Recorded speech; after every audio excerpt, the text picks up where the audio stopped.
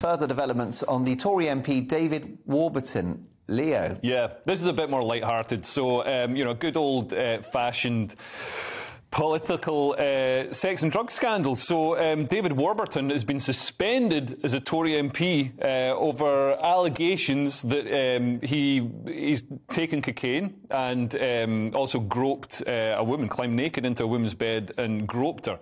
And there's actually a photograph of him with lines of what appeared to be cocaine racked out. So, you know, it seemed... Was it cocaine or was it sherbet dib dab, the popular 80s confectionery? Well, there was a tweet going around that said that claimed to be it was fake, but it was very convincing.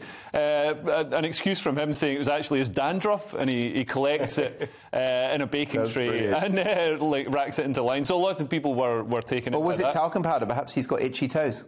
But it was on a baking tray, so it's just Ajax. It's the only way to really get down and scrub it. Because if you bake in a baking tray too often, there was always that little bit of stickiness. The residue. Which is why I wouldn't put my... So what you're saying is basically Parliament's answer to Mary Berry, and that's actually what's happened.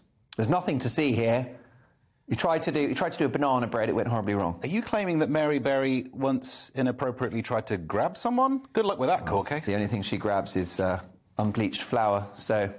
And that's a statement from her lawyers. Look, I mean, we can joke, of course, but actually, this would be very, very damning if it comes to light that this public figure has taken drugs. Then there'll be a case to answer. Yeah, there's a photograph. I mean, he might offer. Do you know what he's going to do? He'll call Prince Andrew and goes, "Right, dude, how do I get out of this bed?" And Prince Andrew's like, "You've got to go on Newsnight for me." Emily Maitlis. Well, no, he's checked himself into a psychiatric hospital now. He's suffering from shock and stress. Yeah, aren't we all? I mean, well, cocaine come-downs are bad enough without having it plastered all over the newspapers. And his are they indeed, Leo? Listen, I know the strongest thing you take is iron brew. So. Well, it is made from girders. You can't get any stronger than that. Absolutely right. Yeah, well, look, a tough story.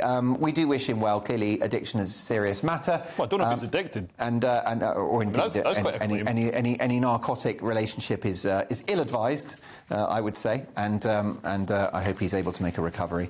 But an interesting story and a headache for not just him, but Boris Johnson as well.